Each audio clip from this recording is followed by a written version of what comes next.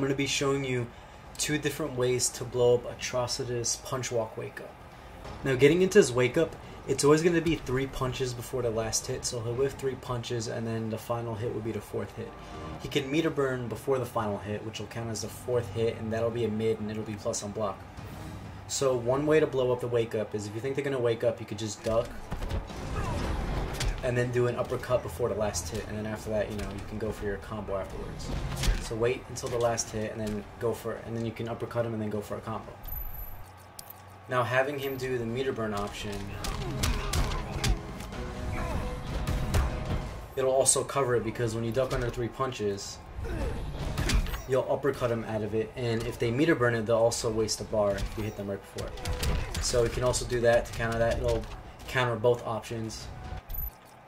The second way to stop his wake up is whenever he does it on block, let's say you happen to block it and then you're just caught in the moment and you're blocking the attacks, you can always backdash before the last hit and then full combo him. As you can see, I set him to block and Atrocitus couldn't block that.